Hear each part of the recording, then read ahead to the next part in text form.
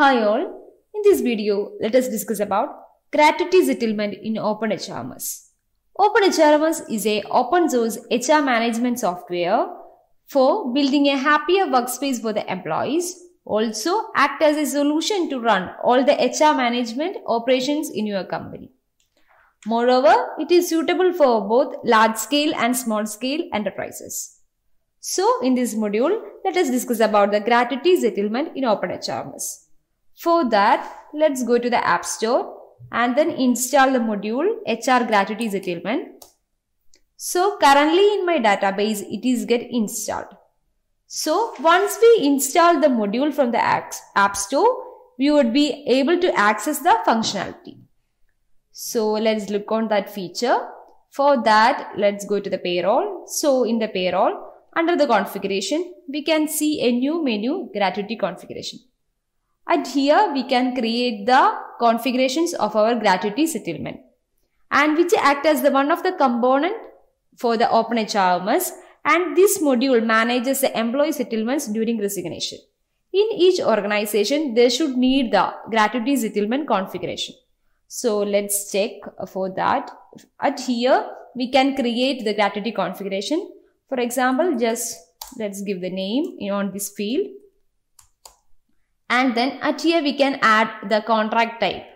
It gives, that means whether the employee's contract is limited or unlimited. For some employees in some firms, we created the unlimited contract, which means no end date is mentioned. And then for some employees, it will be contract is belonging to for a particular start date to end date. So that thing can be added at here. So currently at here I am added the contract type as limited. And then let's add a start date. So I am just adding the start date as for the employees who started the contract from 2022 January to 2023 March. And then at here we can add the rules for this gratuity configuration. And then from how much here? So currently my start date to end date is within a 1 year. So I am adding it as 0 to 1 year. And then the working days and the employee daily wage days. And at here we can add how much percentage of gratuity settlement that we are given for 21 days gratuity pay. So I am just adding it as 2. And then save and close. If you need, for example, if the start date and end date are between about 5 to 10 years, we can add different roles for each years. And then go to the accounting tab. At here, we can add the journal and then the credit account and then the debit account and then save this particular gratuity configuration. And then moving to the employees. So in the employees, let's check the employee who can get that gratuity settlement. So from the employees, we can check the employee who can get that gratuity settlement that we configured under the gratuity configuration. So just I am going to employee name as Jaws. So let's check his contract. So in the contract, a limited contract start date and end date is added here. And I just updating the salary configuration. In the salary configuration, we can see a menu of wage type, that is monthly fixed age and monthly hour age. So based on this wage type, the gratuity settlement is configured in the gratuity while at the end of the service. So just I am adding monthly fixed age and then added the age of $4,500 and then save this record and then make the contract as in running state. And then go to the payroll, and in the payroll, let's go to the end of the service, which is a new menu that we get once we install the gratuity settlement module. And inside the end of service menu, we can see a new menu that is for gratuity settlement. So in this gratuity settlement, we can create that settlement of our gratuity while the end of the service.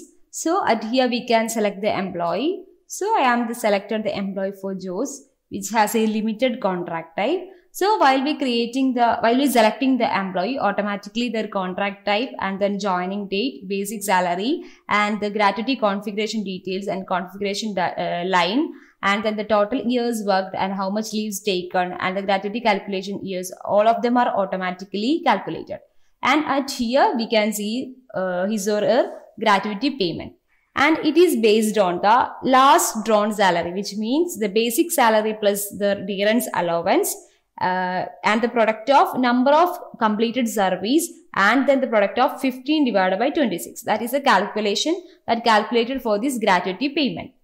And if the wage type, that means while we creating a contract salary configuration, we seen that the wage type are of two types, monthly and hourly. If it is hourly, it will be calculated based on employee basic salary into daily wage types and then the percentage that we given in the gratuity configuration and then the how much years that completed the service.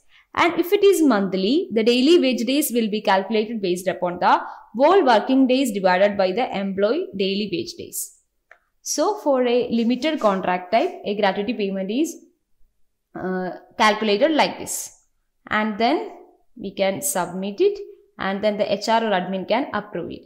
So, while the end of the service, the employee can got this amount as a gratuity settlement. Also, inside the gratuity configuration, we can create configure different configurations as like as contract type unlimited.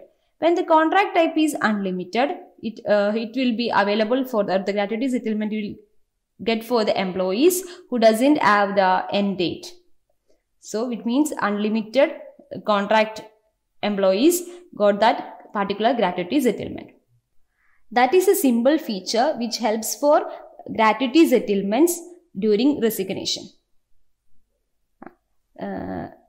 That is a simple feature which available in this module which manages the employee settlements during resignation.